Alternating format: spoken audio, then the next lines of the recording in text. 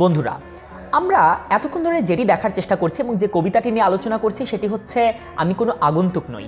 এই কবিতাটির প্রথম দুই খণ্ডে যেটি করার কবি চেষ্টা করেছেন সেটি হচ্ছে তিনি বিভিন্ন উপকরণ, যেমন হচ্ছে বিভিন্ন গাছের কথা বলেছেন, ফুল গাছের কথা বলেছেন, ফল গাছের কথা বলেছেন, তিনি আসমানের তারার কথা বলেছেন, তিনি জোনাকি পোকার কথা বলেছেন এবং তিনি নানা উপকরণ ব্যবহার করে এটি আমাদেরকে বোঝানোর চেষ্টা করেছেন যে তিনি কোনো বাইরের মানুষ না, বরং তিনি অত্যন্ত আপন মানুষ।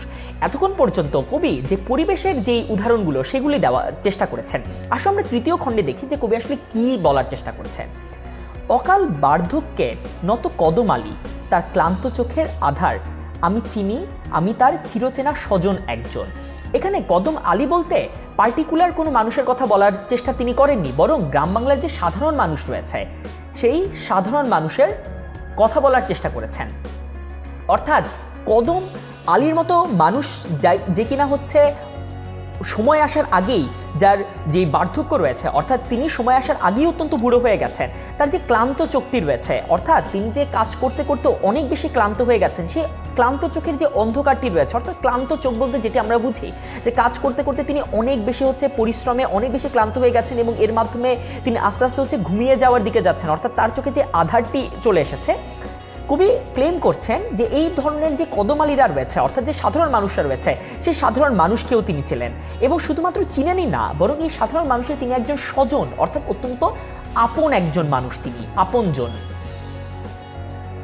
আমি জমিলার মা, শূন্য খাখা, রান্নাঘর শুকনা থালা সব চিনি, সে আমাকে চিনে।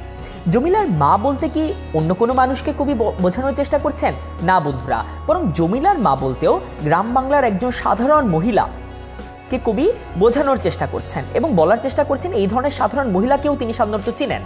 এবং সাধারণ মহিলার যে রান্নাঘরটি রয়েছে যেটি কিনা শূন্যে খা খা করে, অর্থাৎ গ্রাম বাংলার যে মানুষরা রয়েছে যারা কিনা অনেক সময় অনেক হতদরিদ্র হয়ে থাকে, যাদের কিনা খাওয়ার কোনো ধরনের উপকরণ থাকে না এবং তাদের যে রান্নাঘরটি এজন্যই সাধারণত শুকনো থাকে কারণ হচ্ছে, এবং খা খা করে কারণ হচ্ছে তাদের রান্নার কোনো উপকরণ থাকে না এবং তাদের যে থালা রয়েছে সেগুলো সাধারণত শুকনোই থেকে যায়, কেননা এতে কোনো ধরনের রান্না সাধারণত হয় না।